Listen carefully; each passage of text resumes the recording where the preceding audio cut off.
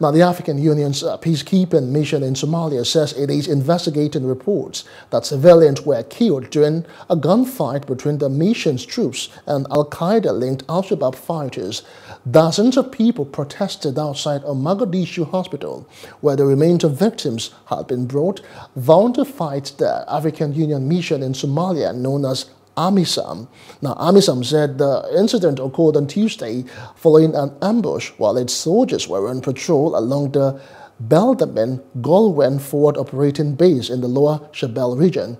It said there was a heavy exchange of gunfire between AMISOM forces and al Shabaab militants before the patrol team seized firearms, rounds of ammunition and mobile phones.